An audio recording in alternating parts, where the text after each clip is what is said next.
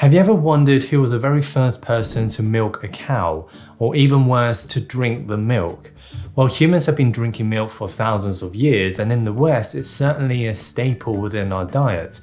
But unlike thousands of years ago, today we have so much choice in the different kinds and types of milk that we can buy in the supermarkets. Whether it's whole milk, skim milk, semi-skim milk, along with a whole bunch of other types of milk, it can be very confusing to know which one is the best and healthiest for you. So hopefully by the end of this video, you're going to be more informed about which milk is going to be the healthiest and the best one for you. So let's begin.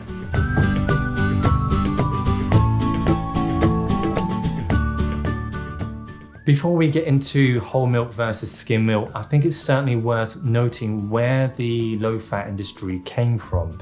In the 1960s and 70s, the economy in a lot of the West, particularly in America, was doing very, very well. When the economy does well, people have more money and therefore have more money to spend on food.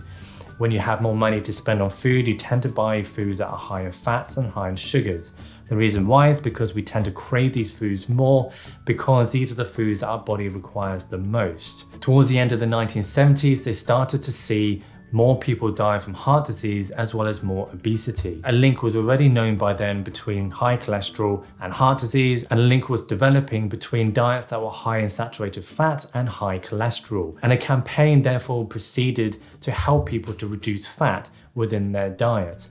Along with that, the food industry started manipulating foods to reduce the fat content within those products to help people to lose weight. Now, if we look at the results from that, from 1975 to 2016, obesity rates have tripled, and heart disease is still one of the biggest killers out there. So arguably, this tactic hasn't really worked. Now, today there's generally two recognized ways of losing weight. Either you go down the low fat route or you go down the low carb and low sugar route. The low carb route is otherwise known as the keto diet, and the way that works is that when you take on carbs and sugars, when your body doesn't need it straight away, it's going to store it as fat.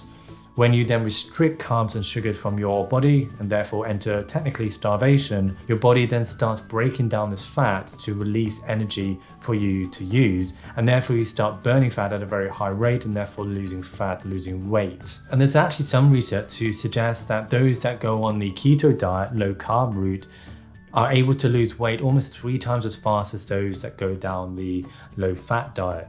And certainly it makes a lot of sense that if you eat less fat, you're going to put less fat on, and therefore you're going to lose weight. And which is why I think we're seeing a lot of foods with low fat. But in reality, it's not necessarily the best way. If you're going down the low fat diet, quite often you end up upping your other macronutrients such as your carbs and your sugars. Now, when we look at milk, straight from the cow contains around 4% fat. 70% of that fat is saturates.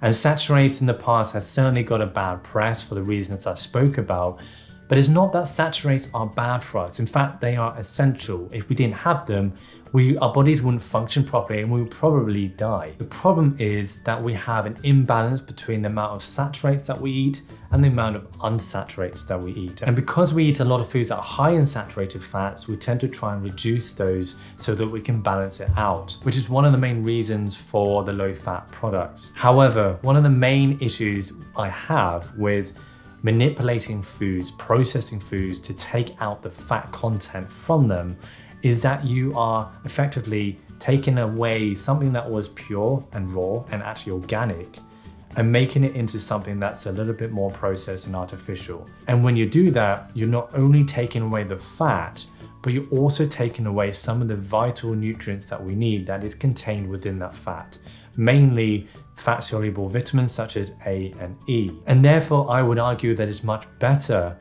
to monitor and moderate the amount of macronutrients that you have throughout the day. So mainly in this case, saturated fats. Make sure you have less of the whole milk rather than having skim milk and having twice as much.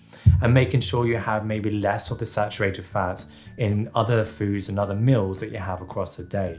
It's much better to do it that way than have tons and tons of foods that are low in fat, that have been manipulated, because you're not going to get it in their natural form and you're not going to be getting as many nutrients along with those foods. You're going to be eating a lot more empty foods. Now, when we look at the research between whole milk and skim milk, there's actually a lot of conflicting conclusions. Some research papers suggest that skim milk is better for you and you can lose weight faster with skim milk. And some research papers suggest that whole milk is better for you and actually you'll lose weight much faster with whole milk than you would with skim milk. And therefore, I don't think it's as simple as just milk, because you have lots of other things throughout the day. What matters is what you're having across the entire day. I think generally whole milk is going to be better for most people. Now, there may be certain situations that for some people skim milk might be better, particularly if they have trouble with reducing the fat content in other areas of their food, and particularly if they like to drink a lot of milk, then maybe it's better to have skim milk. But actually maybe it's better to have a little bit of whole milk and maybe supplement it with skim milk, or to mix it somehow. So I hope that has been useful. Please do put any thoughts in the comments below. If you agree with me, if you disagree with me, if there's any other information that you want to add in, then put them in the comments and let's have a discussion about it. Otherwise, don't forget to subscribe for new videos like this one twice a week, and make sure you hit that like button to help me get this video out to more people, and I will see you on the next video. Take care, bye bye.